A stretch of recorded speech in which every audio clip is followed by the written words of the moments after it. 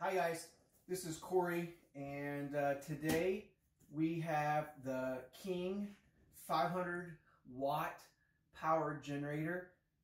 This machine or this device is one of the best in the market and performs outstanding.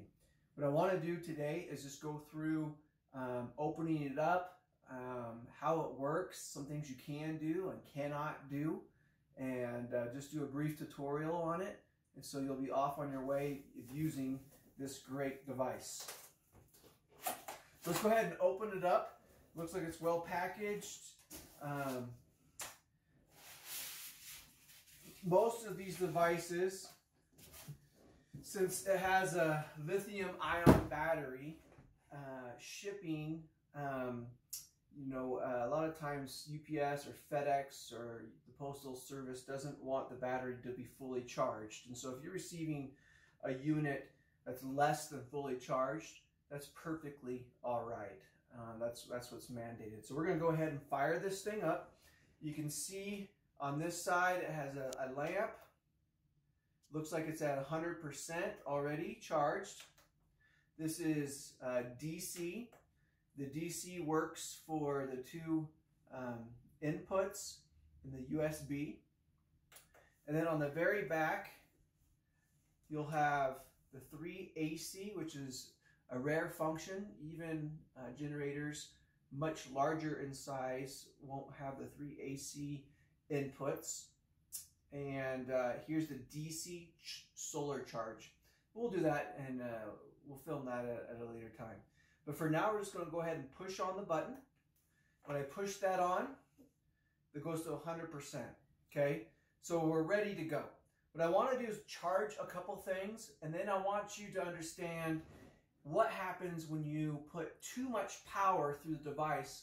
What happens to the device? So most people, when they're going to use this 288 watt-hour device, that's 500 watts, they will start hooking up a refrigerator or a washer and dryer or maybe a large oxygenator or a very powerful CPAP with humidifier and heater in it, and it will just overpower the device.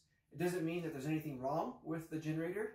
It means that your device has way too much wattage for what this can handle. So what can this handle? Well, it definitely can handle CPAP machines as long as the heater's turned off, humidifiers turned off, laptops and cell phones and crock pots and all your small or smaller devices, drones, can all be charged with this. And depending on the wattage of your device will determine on how long it will take to charge. So what I'm going to do is I'm going to show you how we can easily just plug this in. So we turned on the unit, and my laptop right here is plugged in to a big giant power cord. I'm going to unplug this laptop, and now I'm going to go ahead and simply already have this on. So now this is powering my laptop. If I were to swing over here, and you can see, all right, there's this plugged in. You're going to be able to see right here that it's being charged right now. You can see that it's fully charged, and that this is charging my laptop perfectly fine.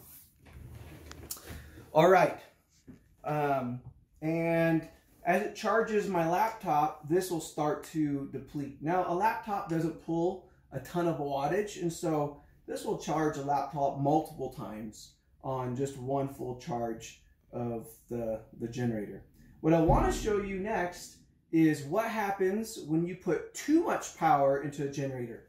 So here in the office, I have a laptop, I have a huge monitor, we have a shredder, we have a big printer, there's another laptop over here, there's multiple things, there's speakers, there's all kinds of things that are plugged in to this big outlet down here that you'll see. If I plug this outlet in, I think with all this added up, we're well over 500 watts.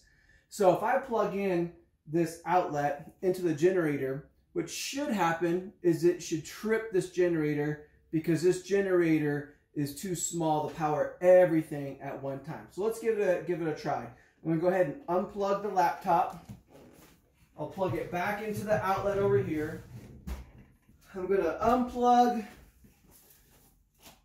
the multiple outlet switch so you can see over here everything that's plugged into it. A ton of things are plugged in. Generator's already on, so we're going to see what happens when I go ahead and plug this in.